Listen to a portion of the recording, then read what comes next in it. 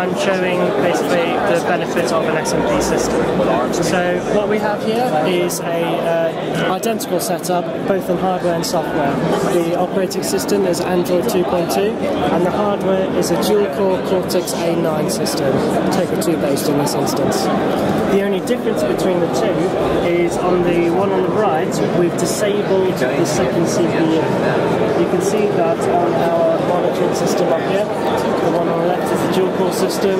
Currently it's just idling, not doing much, so it's clocked down from a gigahertz, and the second CPU is just gone offline. On the right, the single-core system, same story, but we've manually disabled the second one. Now if I launch the demo,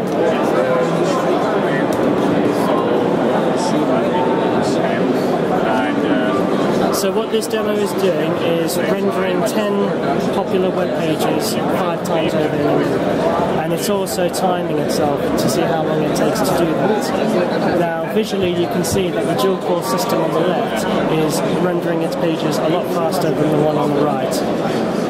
This is out of the box, we've done no modifications, we've not threaded anything. This is just all standard stock Android web browser, stock web pages, and you're getting an immediate benefit.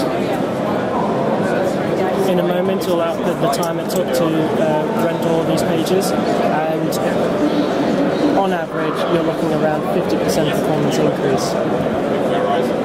The one on the left is finished and it took about 41 seconds. The one on the right is still going and probably will be until it hits about 60 seconds, which is approximately 50% performance increase.